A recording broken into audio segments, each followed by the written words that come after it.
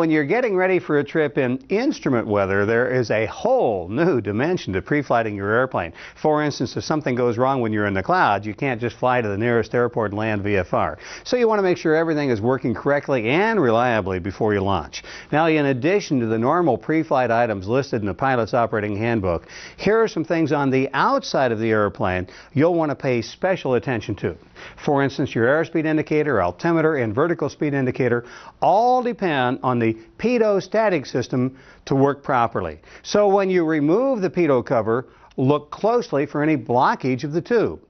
When you're flying in the clouds, it's possible to have an ice buildup on the pitot tube and give you erroneous airspeed indicator readings. So pitot heat is designed to keep that from happening. Turn on the pitot heat and check to make sure that it gets warm. It should get warm to touch within 30 seconds.